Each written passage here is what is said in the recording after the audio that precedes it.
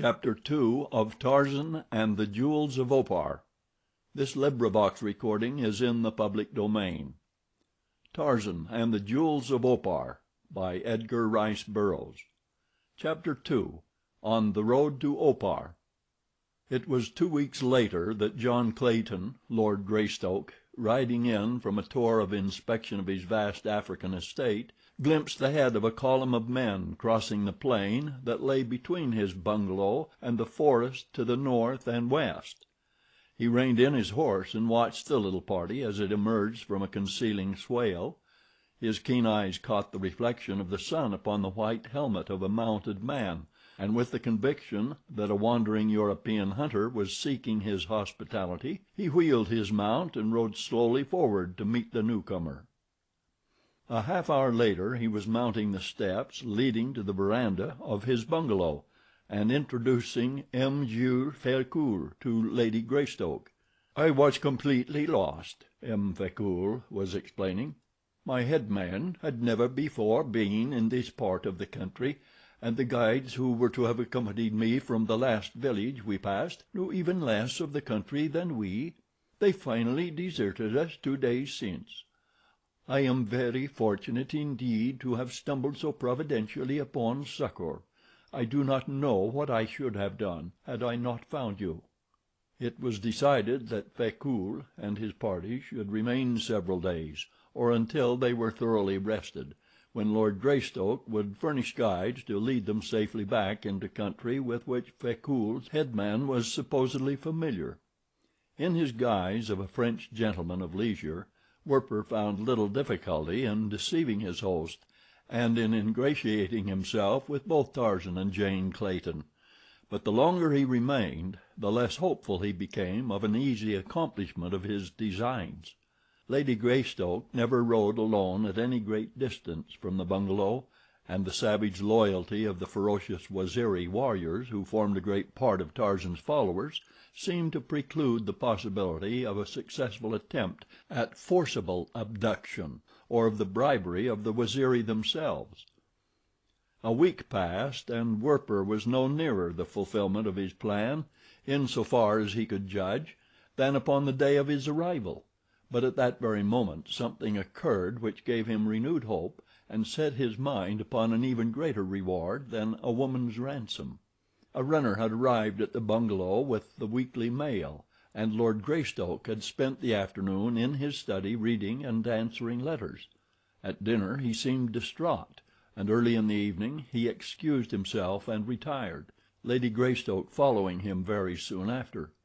Werper, sitting upon the veranda, could hear their voices in earnest discussion, and having realized that something of unusual moment was afoot, he quietly rose from his chair, and keeping well in the shadow of the shrubbery growing profusely about the bungalow, made his silent way to a point beneath the window of the room in which his host and hostess slept. Here he listened, and not without result, for almost the first words he overheard filled him with excitement. Lady Greystoke was speaking as Werper came within hearing. "I always feared for the stability of the company," she was saying, "but it seems incredible that they should have failed for so enormous a sum, unless there has been some dishonest manipulation."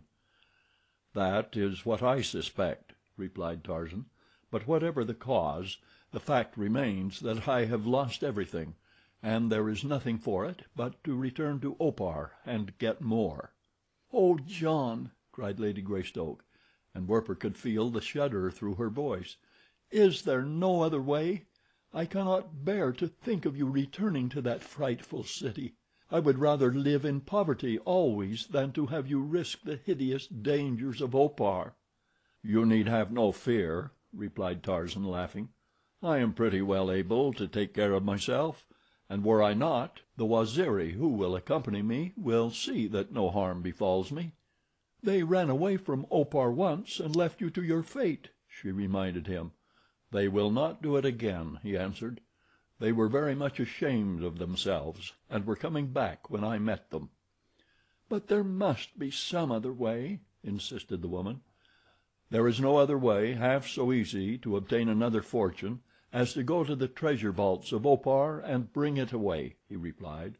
"I shall be very careful, Jane, and the chances are that the inhabitants of Opar will never know that I have been there again and despoiled them of another portion of the treasure, the very existence of which they are as ignorant of as they would be of its value."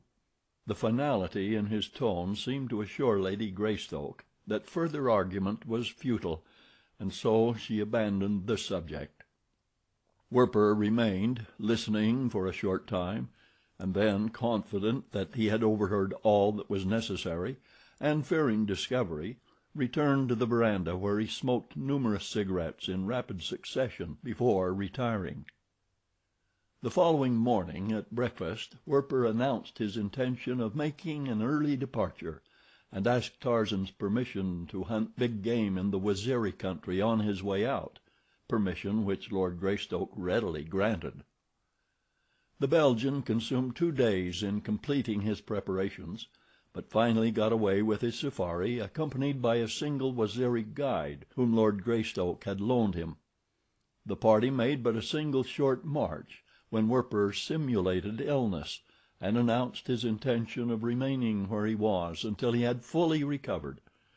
As they had gone but a short distance from the Greystoke bungalow, Werper dismissed the Waziri guide, telling the warrior that he would send for him when he was able to proceed. The Waziri gone, the Belgian summoned one of Achmet Zek's trusted blacks to his tent, and dispatched him to watch for the departure of Tarzan, to return immediately to advise Werper of the event and the direction taken by the Englishman. The Belgian did not have long to wait, for the following day his emissary returned with word that Tarzan and a party of 50 Waziri warriors had set out toward the southeast early in the morning. Werper called his headman to him, after writing a long letter to Achmet Zek. This letter he handed to the headman. "Send a runner at once to Achmet Zek with these," he instructed the headman. "Remain here in camp awaiting further instructions from him or from me. If any come from the bungalow of the Englishman, tell them that I am very ill within my tent and can see no one.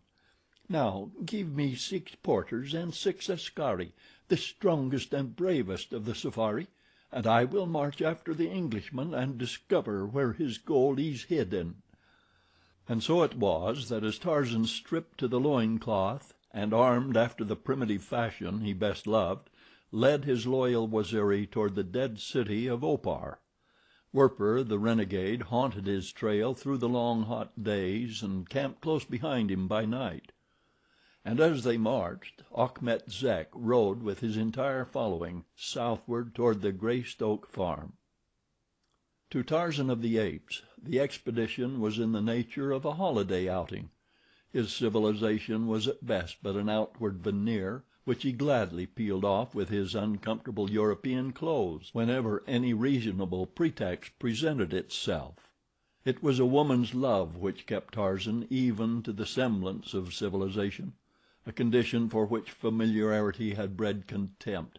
He hated the shams and the hypocrisies of it, and with the clear vision of an unspoiled mind he had penetrated to the rotten core of the heart of the thing, the cowardly greed for peace and ease and the safeguarding of property rights.